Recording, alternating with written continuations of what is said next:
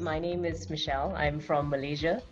I am now 39. I can't believe it is 39. I'm 39 already. Okay, so I've got a business. We're doing soap manufacturing, cosmetics manufacturing, all handcrafted stuff.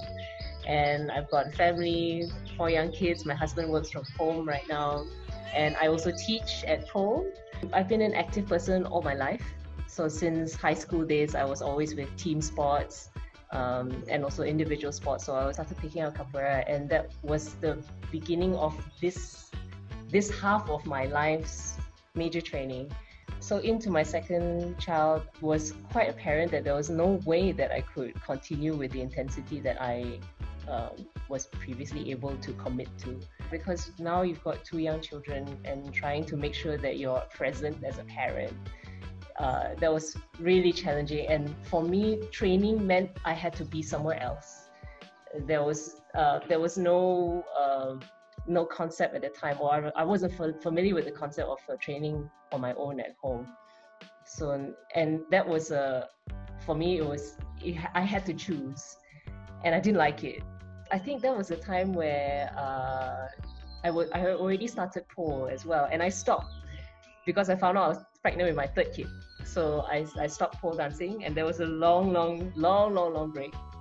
So I had no training for capoeira, no training for pole for I took a break for 7 years. And yeah, so 7 years of doing pretty much nothing. And by the end of it, I had enough. I said I had to try to go back to train again. But my first program was actually vitamin. And then maybe 2 years or a year and a half later, I picked up integral strength. The idea of progressions was helpful because it gave the confidence that if you are not at a skill level that you can do this movement, you can dial it down a notch by doing this. That was also, it came across as a signal to say that you can try these movements, but be aware if your body is trying to tell you, no, you're not ready for it yet, or learning how to dial it down a notch and then just try with a movement that is more comfortable, at a comfortable level for you. It's just so refreshing, so kind. My training sessions in the past have always required gearing up somehow, whether it's a swimming suit or my trainers with my basketball shoes or whatnot. It was a whole ritual to itself. But I love how now my mindset is more of like the training can happen anywhere, and this is a philosophy that I love. You can move. If you can move, you can train. So now, like, all my training can actually happen at home. So we settled into this nice routine where I would actually do my work, as in my business thing, and in the mornings, and then I will also plan for classes maybe sometime in the afternoon. Then come 4 o'clock, it's like on the dot, bang, I'm out here to start training, whatever it is, whether it's for a GNB or just some like maybe some capoeira drills or just simple conditioning stuff. But right now, the recent injuries that I had were actually quite brutal, because when we work with pole, I mean, this is the first time in my life that I've actually worked with an apparatus where we're dependent on an apparatus being in such close contact and such heavy contact on our body. So I took to actually revisiting vitamin for just doing movements on the ground and revisiting some of the exercises from there. And then I also took up integral strength, which I really dived into during the lockdown period. And for integral strength, I think that really helped me get back rather not get back, but it's more like get back the confidence that I need to feel strong enough to go back onto the pole. So one of the things that I have to grapple with quite a lot is that with my physique, I tend to spin around the pole very easily. So I used to get scared of that a lot, and rightly so, because I've fallen from the pole before.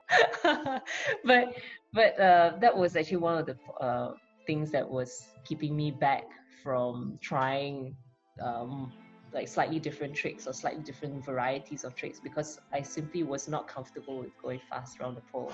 But after doing some conditioning things with GMB's exercises and just stuff that I'll try on my own and having more focused training sessions. I tried it again, and just for fun, I was just freestyling to some music, and I was so surprised that when I inverted, I actually pulled off a move where just a few months prior, the first thing that would come to mind is that, okay, you got to slow down.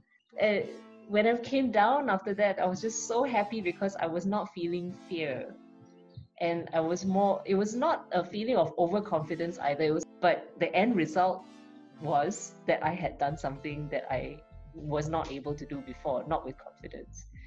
And I loved it. I suppose at this point in time, being able to still achieve new skills, to learn new things,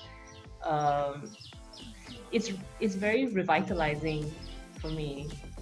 It makes me feel almost superhuman to be able to do these things at my age and not say that the best years are behind me. In fact, I feel that now, as I'm approaching 40, I'm the most robust physically as I've ever been. Just knowing that the body can learn new things and to try out new things, being daring to do that. That is it. To me, that is essential and it's so important. But I think the main thing was that GMB's the thing that really resonated with me, and I think will continue to do so, is that it's just the philosophy of training as a part of life. It shouldn't be all consuming. It's the training that we do is really meant to help us be better people in whatever capacity that we're serving our community. I wish I had discovered GMB a bit earlier, and who knows, I'd be doing some other things right now.